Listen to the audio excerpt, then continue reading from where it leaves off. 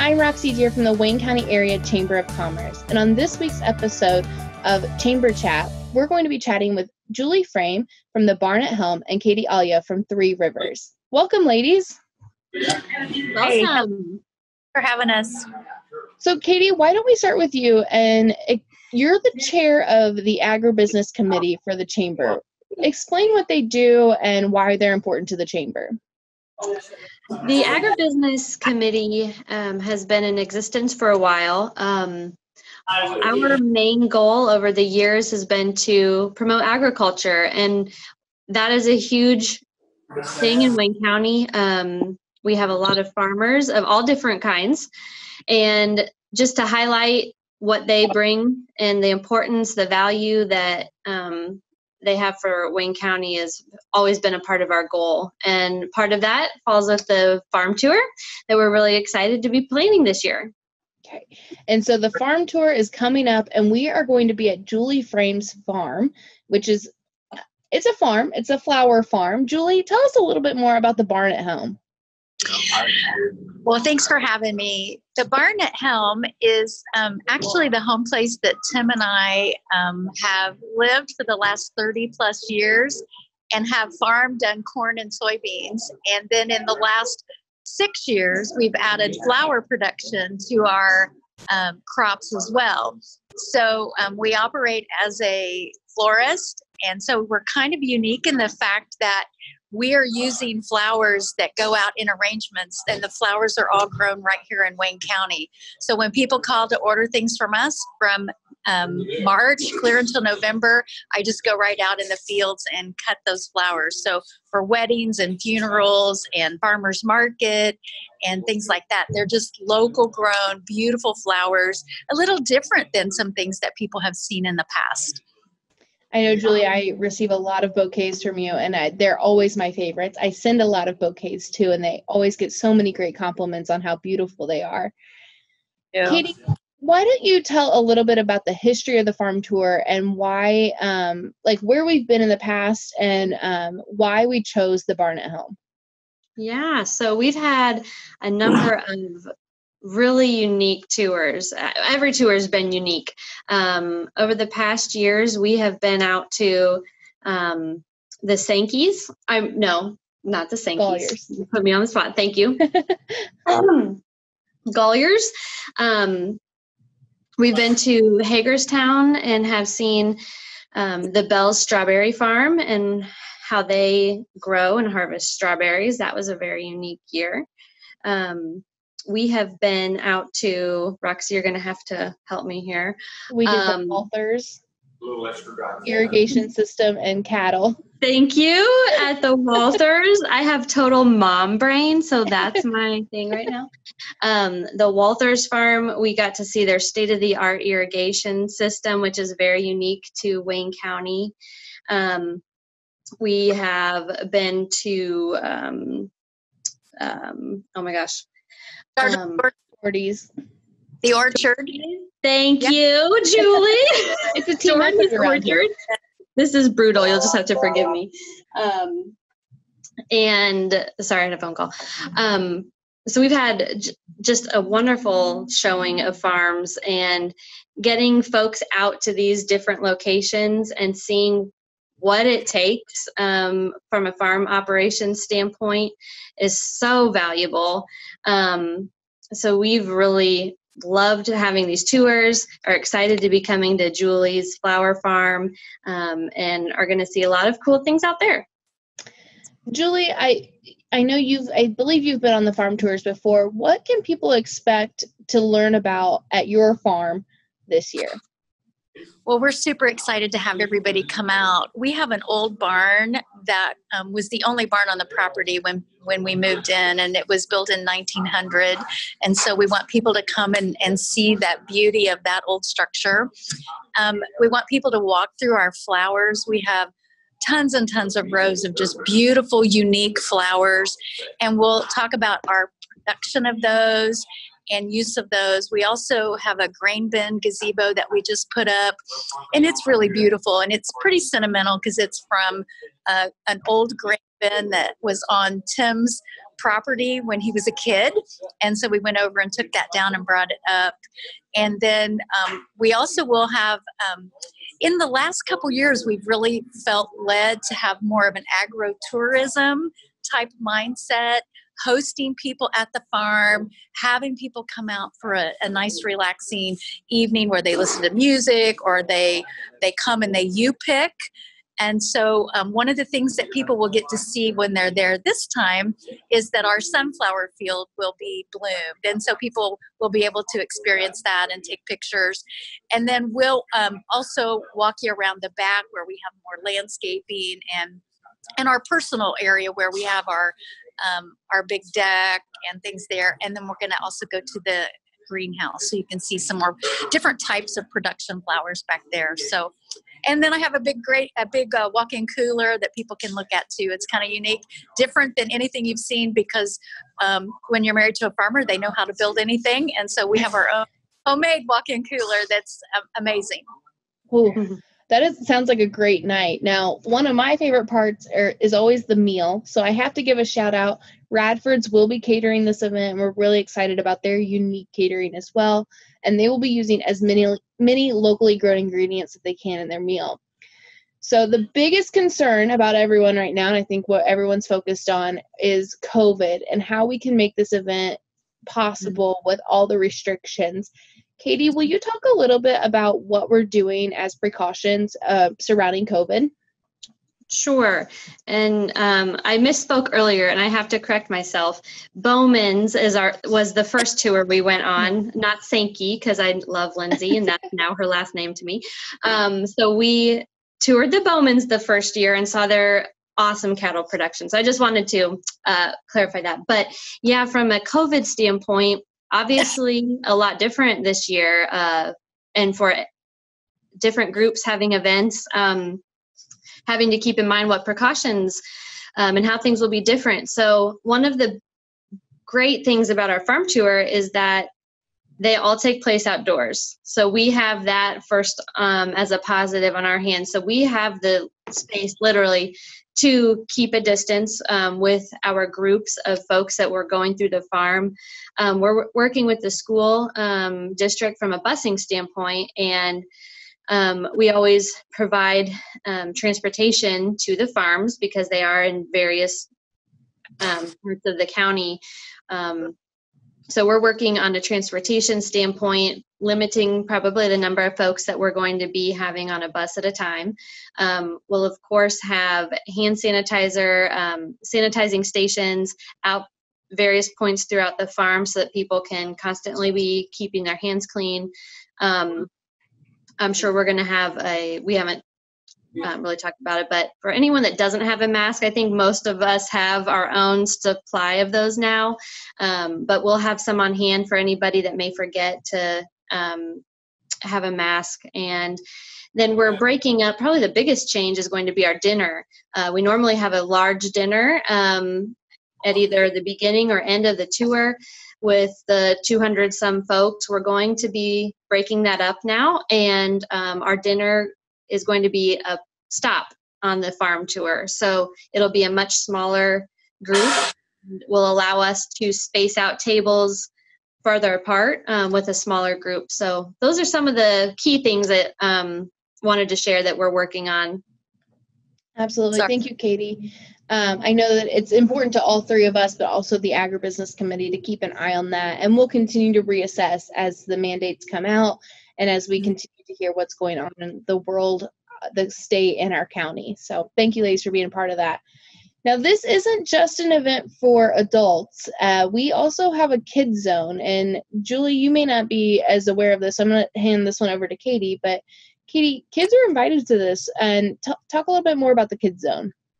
Yeah, the kids zone is such a unique thing that we've offered the last couple of farm tours. The first few farm tours we had, the kids came along with their parents, and it was pretty evident that they weren't having as great a time as the adults because they're listening to boring people talk at stations for 2 hours. So we, in evaluating our farm tour, after the years, we thought it would be great to offer a space dedicated for the kids that come with their parents on the farm tour where they can play games, be entertained, and have a group. In the past, we've used local FFA groups that can man the kids' area so that they're not having to go through a boring tour. Then the parents can kind of, have fun, pay more attention to the tour than trying to keep their, wrangle their kids. And I could never keep my 2-year-old with me on a farm tour. So we wanted to be able to offer that again for the tour at Julie's place. So we'll be offering that for kids. So parents, feel free to bring your kids along and know that they'll have a fun area that they can play games and be entertained while you go on the tour. That's perfect. So I will give a few shout outs to our sponsors. Obviously, we have Sugar Creek, Three Rivers. Thank you, Katie. And First Bank Richmond. They are 3 of our biggest sponsors, and we're so excited to have them. And we have many other sponsors of the event. If you are interested in buying a ticket, they go on sale August 1st, and you can call the chamber office at 765-962-1511, or you can visit our website, wcareachamber.org. Thank you, ladies, for joining me today. I'm really excited about the farm tour. It's coming. I guess we should probably say the date. How about that? It is August 27th. It will be at the Barn at Helm, but parking will not be at the Barn at Helm. So when you purchase a ticket, we'll let you know where the bus locations will be. Okay. Thank you, ladies, so much for joining me. And up next, in the next segment, we're going to be hearing from Harvest Land Co-op and their work with agribusiness. So we're talking all things ag tonight. Thank you, ladies, so much for joining me. Thank you, Roxie.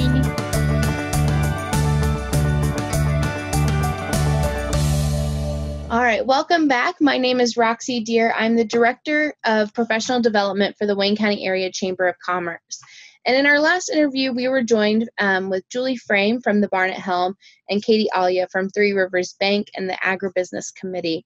They spoke all about the upcoming farm tour. And in our next interview, I'm really excited to hear from Harvest Land. And today I'm joined with Scott Logue and Lindsay Sankey from Harvest Land. Thank you for joining me. Sure, we're glad to be here. Yes. So, Scott, why don't you start by telling us a little bit about your role and what Harvest Land is for our guests that have never interacted with Harvest Land? Sure. Again, as she said, my name's Scott Logue, and I'm the CEO of Harvest Land. I've been with the company since graduating college back in the late 90s, so I've had various roles over the years and served in this capacity since 2011.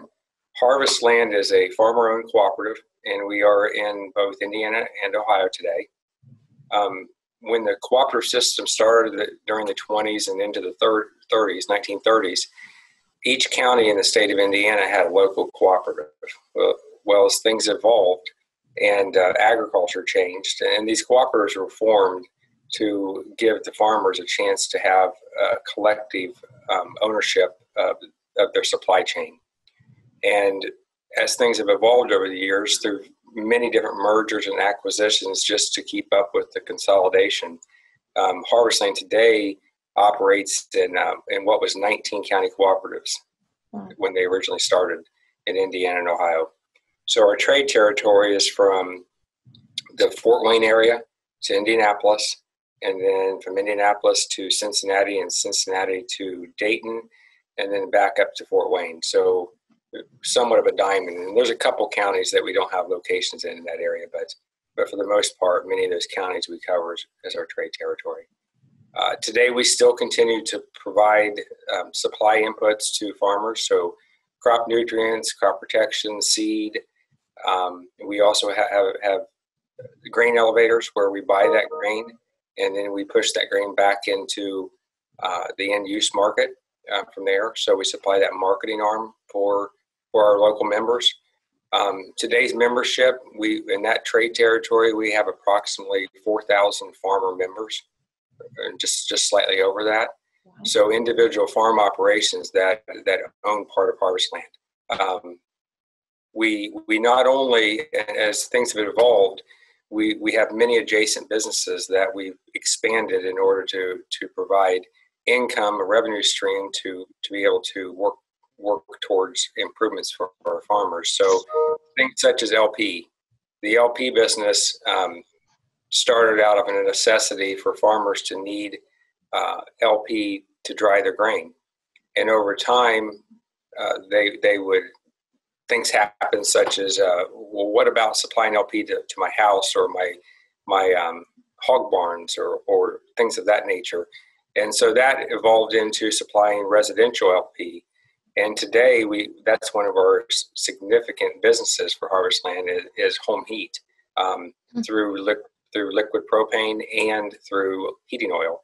So we have approximately 15,000 different accounts, home heat accounts in that trade territory that are different from our farmer accounts, obviously. So, and we continue to look for ways to evolve. Many different gas stations that we supply fuel to throughout the trade territory.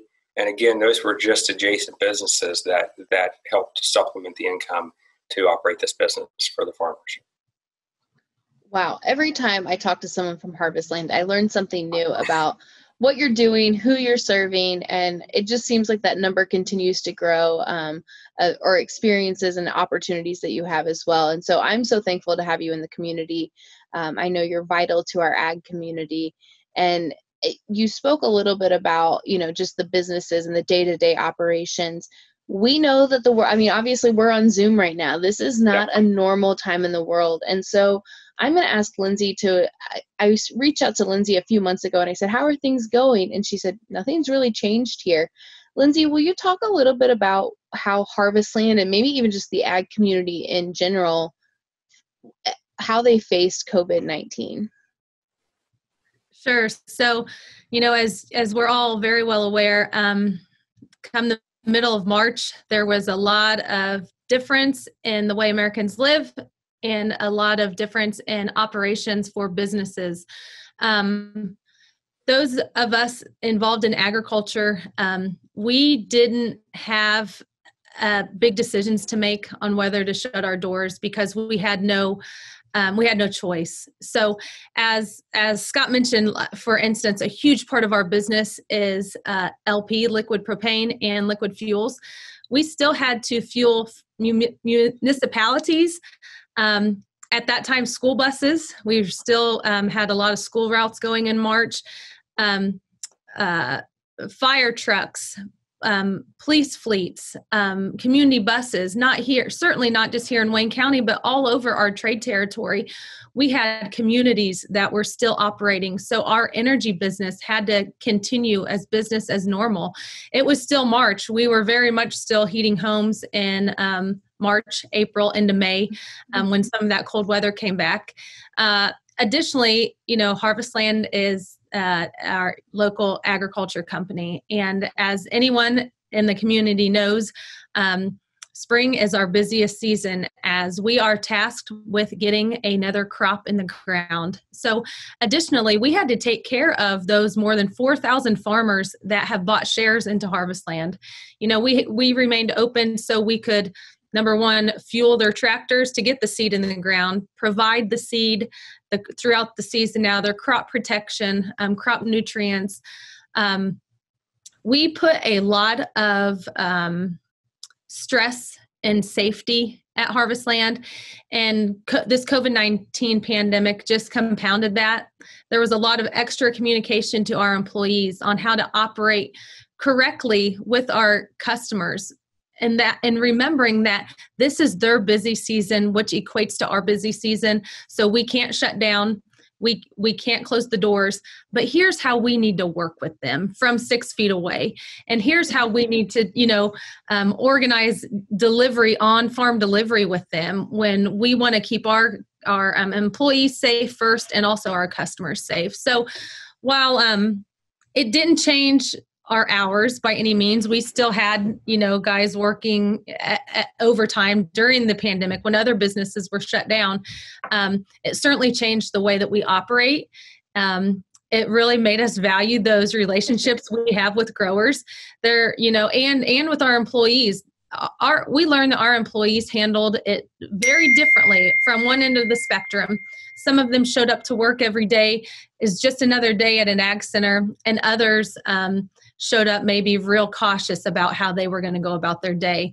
And, Scott and I were visiting just earlier this week how proud we are of our over 300 employees that handled it with such grace, because everyone showed up every day and they ask a lot of questions. How do we handle this? We fielded a lot of questions and a lot of calls, but they never took the foot off the gas. I'll give them credit. So we've been extremely fortunate in that way. And I think if you talk to any agriculture group in the area, I know Bell's that hosted a farm tour. They still sold strawberries this spring.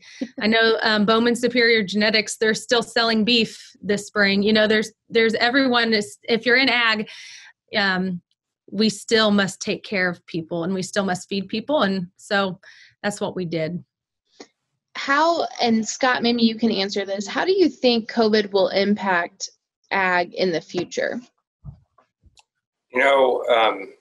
Hopefully not to the degree it has this year, because just to reinforce what Lindsay said about our employees, to give a little bit of emphasis on how critical ag is to being something that was considered